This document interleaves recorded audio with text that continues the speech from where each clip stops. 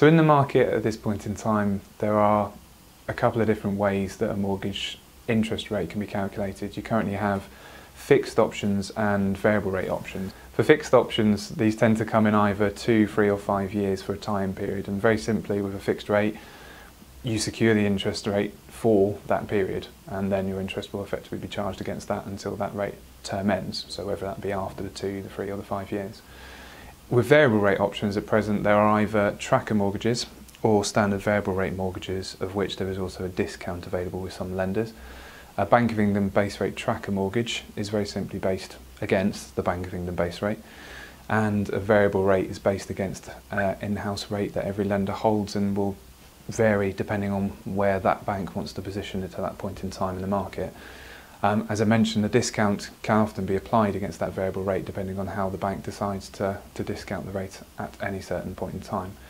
In addition, there are other flexible options as well, such as offsetting and overpayment facilities, but that's very much dependent on the lender, and not every bank in the market currently offers those options. The advantage of taking a fixed over variable very much relies upon the point that with a fixed rate you know exactly what you're going to be paying for a period of time without any changes, and obviously that makes it much easier to budget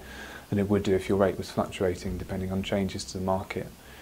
And then the advantages to a variable rate are very much so that in a market where the interest rates can fluctuate and ultimately could reduce, you may be able to secure a rate now that could over time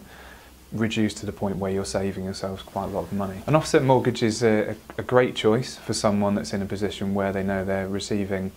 variable amounts of large lump sums of money at different points throughout the year, and they're in a position where they can save that money and want to pay off lump sums of their mortgage, or ultimately have the option to reduce the mortgage over time and actually have the flexibility to access that money at any point in time. So it isn't for everyone, but as an option it's probably the most flexible in the market at this point in time.